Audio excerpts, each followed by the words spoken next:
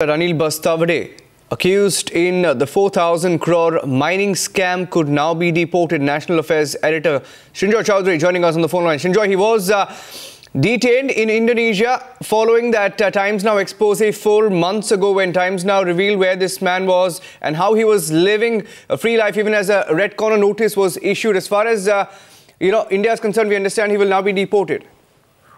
Yes, he was living in considerable style and even luxury, you can say.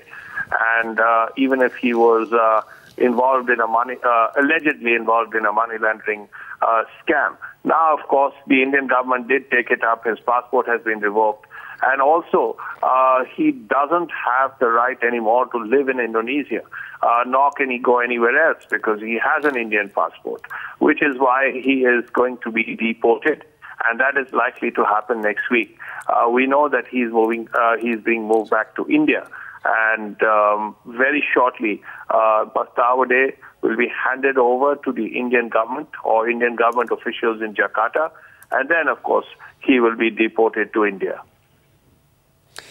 Well, we also understand that, as far as Anil Bastawade is concerned, his passport has now been cancelled. Well, that's the detail that we're getting this afternoon. Yes, it has been revoked. Once a passport is revoked, there is nowhere else he can go. So he has to come back to India because the Indonesian government has made it very clear that they don't want him. They don't want him to stay in his country. And he has now no right because he doesn't have the equivalent of a green card or whatever.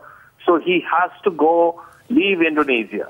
And if he has to leave Indonesia, there is only one country he can go to because he doesn't have a passport, a proper passport that's been revoked.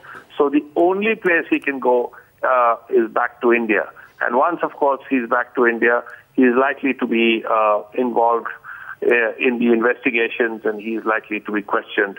And that entire process will begin once he gets back to India next week.